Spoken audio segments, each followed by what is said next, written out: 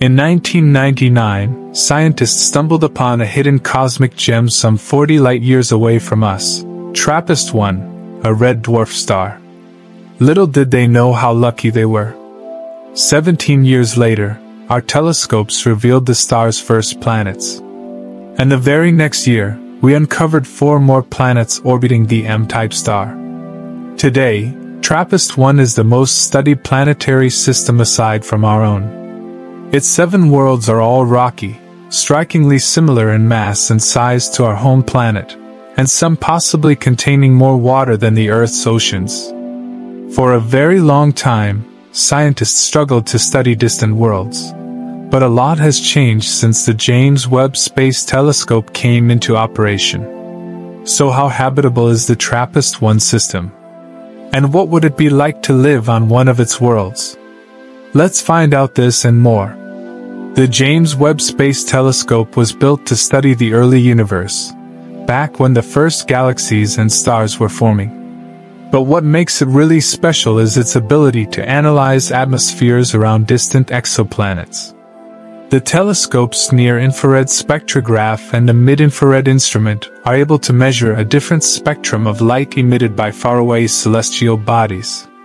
This helps scientists identify the composition and temperatures of planets and their atmospheres. And on top of that, JWST has a powerful infrared camera that can see through an exoplanet's thick cloud cover and help us study its geology. The problem is, TRAPPIST-1 is an M-type red dwarf, which are the most prevalent in our galaxy, and the most active stars we know of, emitting powerful flares several times a day. And since studying an exoplanet's atmosphere takes observing light as it passes through it, it's difficult for scientists to distinguish ordinary light from the stellar radiation caused by the flares. But the James Webb Space Telescope is much more powerful than any other telescope known to science. Its precision in detecting brightness fluctuations is comparable to looking at 10,000 light bulbs and seeing 4 of them being turned off.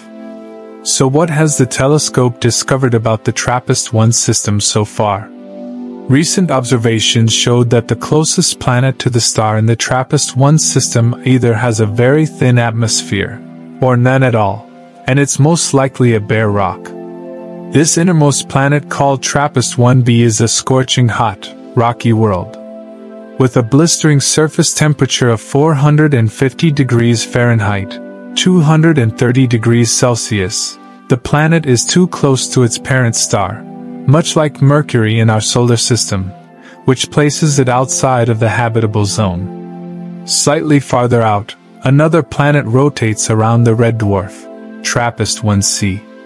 In the past, it was believed that the second planet in the TRAPPIST-1 system was similar to Venus, but the data from James Webb Telescope proved scientists wrong. The planet doesn't have a Venus-like thick atmosphere.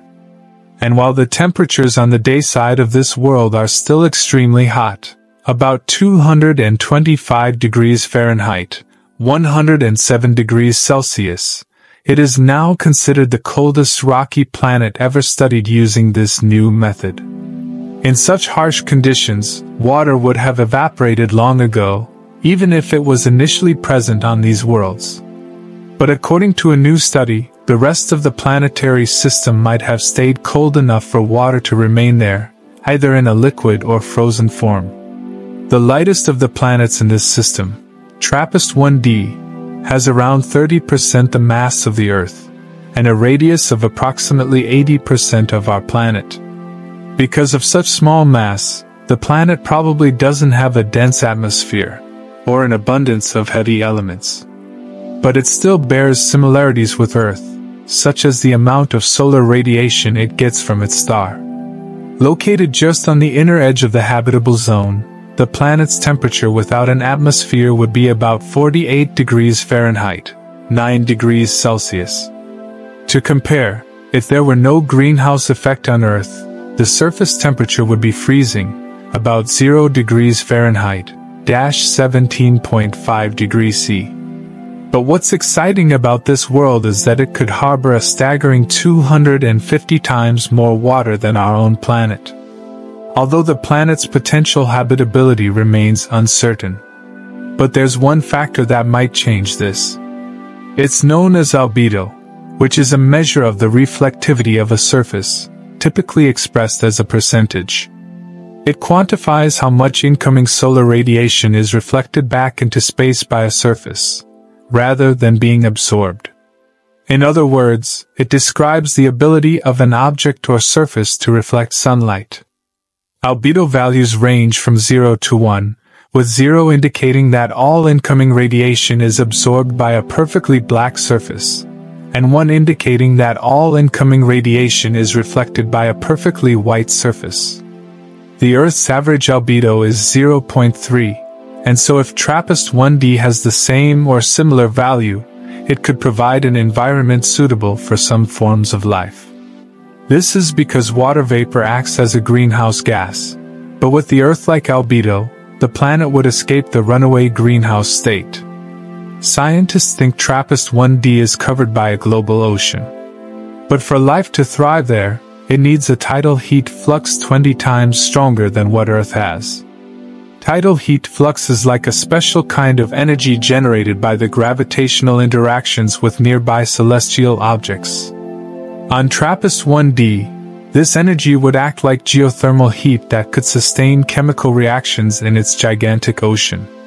Some forms of life derive energy from chemosynthesis rather than photosynthesis even here on Earth. So there's a possibility that TRAPPIST-1d could be a unique home for life that doesn't rely on sunlight. And if the planet has a thin atmosphere, its twilight zone, or the border between the night and day sides, could be habitable as well. Among the planets in the TRAPPIST-1 system, the fourth one, TRAPPIST-1e, is the most promising.